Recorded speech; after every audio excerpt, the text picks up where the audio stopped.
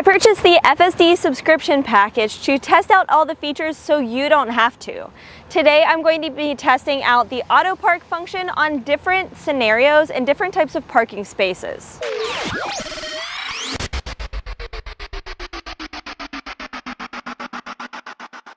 We're at our first location right now where the parking spots are pretty normal.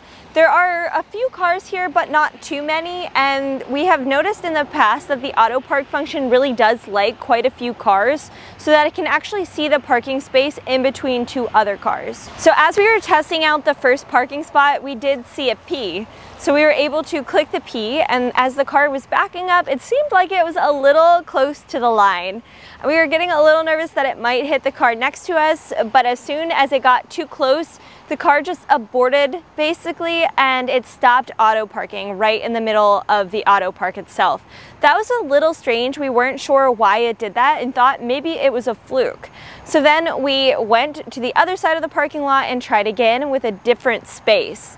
Again, we were able to see the P, clicked on the P, and the car backed up like it was going to go into the spot.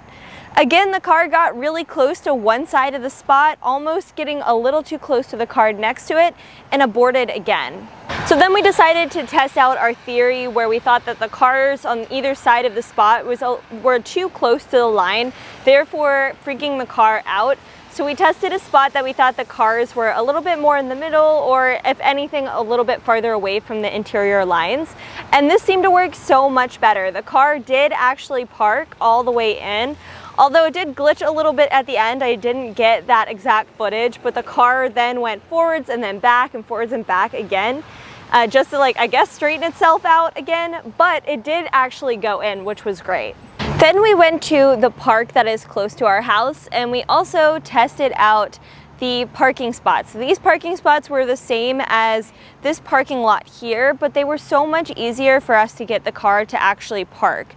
So we were able to hit the P again, and the car went back and parked perfectly in its spot. We're not sure why the car preferred to park in that spot over the spots in this parking lot. Maybe it has to do with the width of them. Maybe it just has to do with how close the other cars were parked to the lines on the other sides. I'm not quite sure, but this auto park function has not worked every time. So we are at the Publix parking lot, and we wanted to test out this location specifically because it has parking spaces that are angled. We weren't sure and haven't tried to park using the auto park function on angled spots before. So we took the car down the rows of parking spots, and typically what happens is if there's an open spot, then a P will appear on the screen.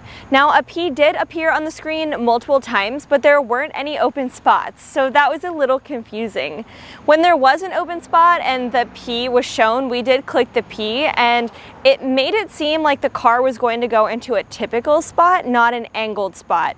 So this leads me to believe that the car cannot actually park in an angled spot.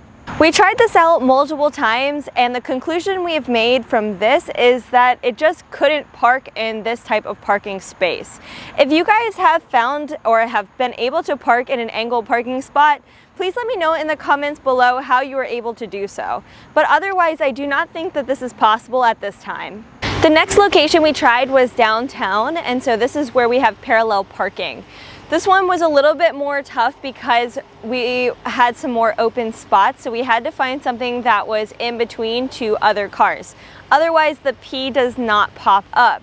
So we were able to find it, and it did park parallel pretty well. I was impressed by this.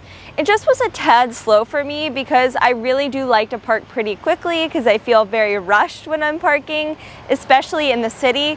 But this one, luckily we didn't have anyone behind us, so it parked pretty well, and I would definitely use this again. Overall, the auto park function was pretty good. I would say it worked more than 50% of the time, but it is a little bit finicky. I think it would be really useful in different cities when you have parallel parking, but my biggest gripe about the whole thing is that it is slow. No matter what kind of parking spot you're trying to park in, it is a really slow process, and I like to get in and get out really quickly, and it just doesn't do that yet. I hope that in the future update it will go a little faster, as well as maybe improve the parking itself just to make sure that the hit rate is a little higher than it is today. Let me know in the comments down below what you guys think of Autopark and whether or not it works for you in your city. If you found this video helpful, please give me a like down below, as that really helps out my channel. Also, make sure to subscribe, as I do post videos weekly. But thank you guys so much for watching, and I will see you in my next video.